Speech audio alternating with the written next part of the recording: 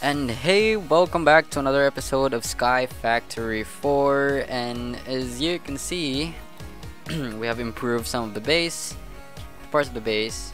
Like we've laid out the logic cables, the variable store, our source of energy, and as you can see here, I've tried making the automation, and I'm glad to say that it works perfectly fine. And yes, here I am going to replicate everything that I just did to this first packager. Works perfectly fine. This is so efficient, by the way, and I'm so happy that I was able to discover this. Actually, I found a video in the YouTube, but it's not really working. I mean, it's not really efficient because it uses only one kind of resin in a corn, so not really efficient. But hey, here I am. I was able to fill in the slots of the packager and make it efficient. So yes.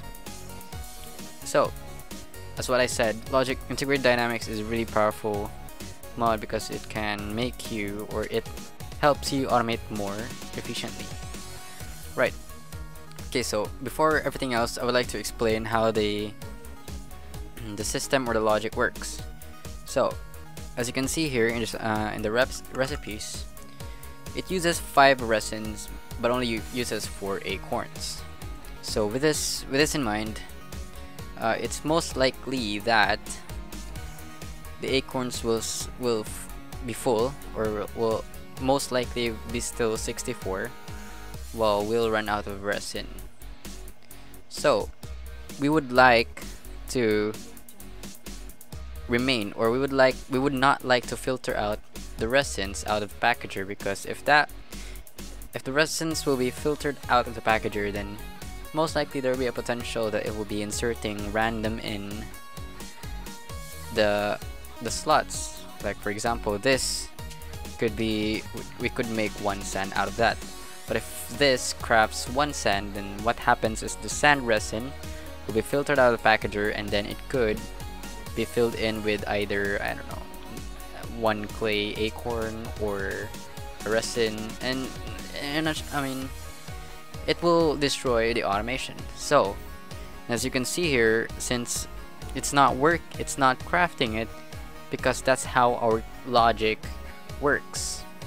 As you can see here, it's now false because it equates to 5 resin.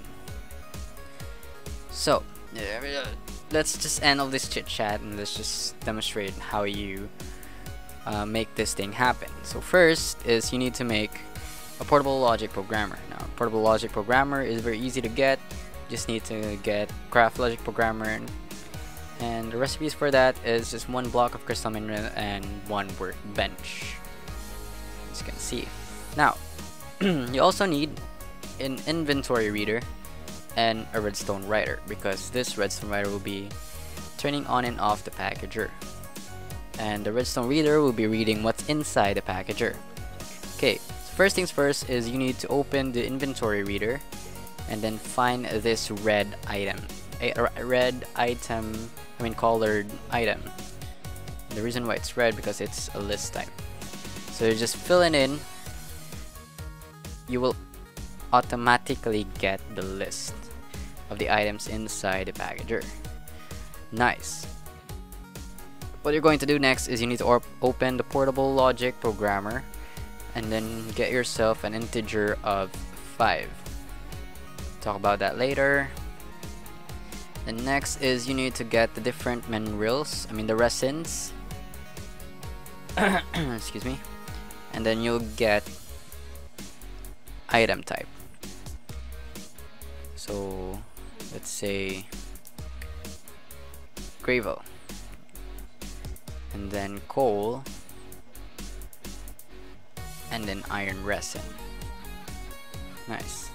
And then what you're going to do next is you need to type in item list count, this one. Then what the item list count do is it counts the number of items. Like for example, we have a list here, and then we have a gravel resin. It counts the number of gravel resins that is found in the packager, right? So it outputs a number of how many items. And then just do the same to the others. That and that. Need to make sure that these are different, and it is different.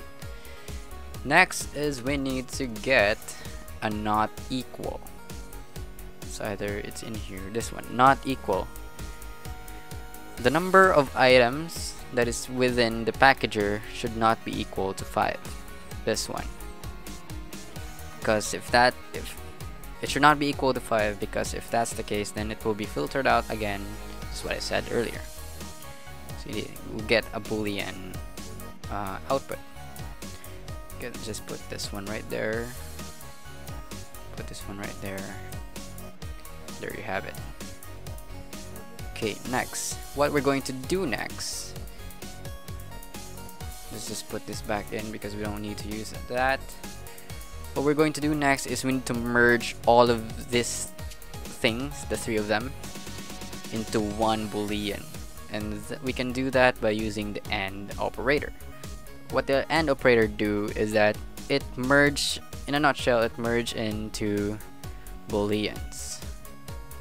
If you're using Booleans. Okay, so if both of them are true, then the output would be true. Now if either of them is false, then it will output false. Now if both of them are false, then it will still output false. So that's how it works. Now since we only have 2, we only merged 2, we need to merge again the end variable and the third one, and we get ourselves one Boolean. Nice. So this is pretty much it. Like we have now merged all 3 of them into one Boolean. Now if we put that in our variable store, let's see, this is the one that we made here, the first one. So let's just mirror that one so that, you know, it looks nice. That.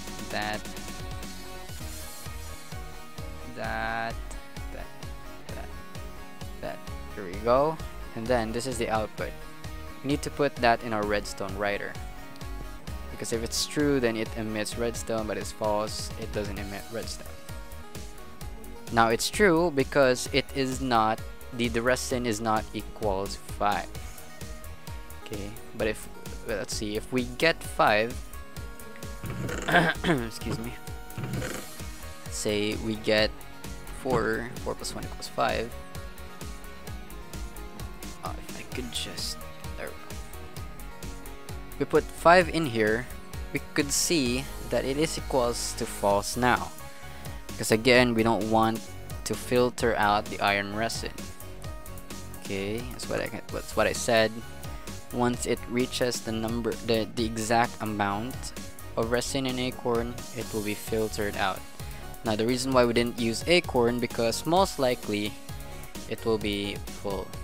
It will be just one stack.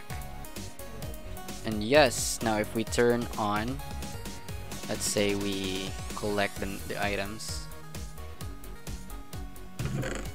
so everything will be just in here.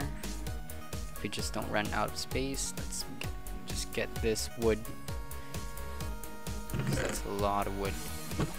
Now if we, by the way, I set the channel to 1 there, so I need to set this one to channel 1 before that. Okay. Oh wait. Yeah. 1 and then save. What I want to see is you'll get to see the action going on.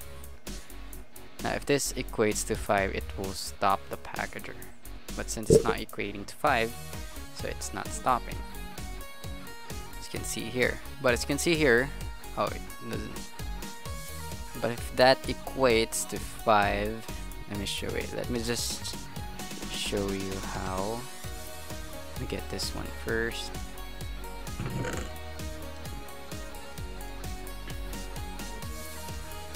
Let's see, we don't have any.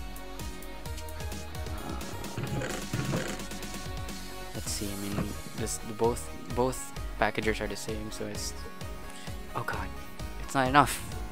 Okay, let me get one more. If I could get one more. Oh god, it's not uploading.